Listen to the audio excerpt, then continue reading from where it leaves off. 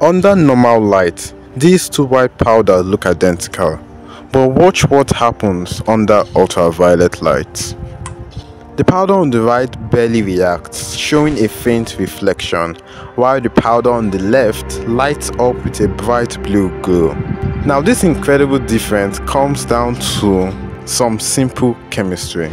The powder on the left is actually detergent, and this detergent contains special chemicals known as optical brighteners, which absorb ultraviolet light and reflect visible blue light that we can see.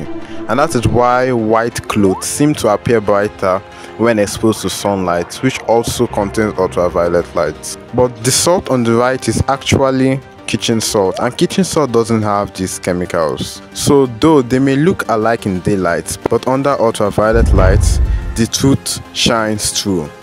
Literally. If you like science and want to see more glowing experiments, subscribe.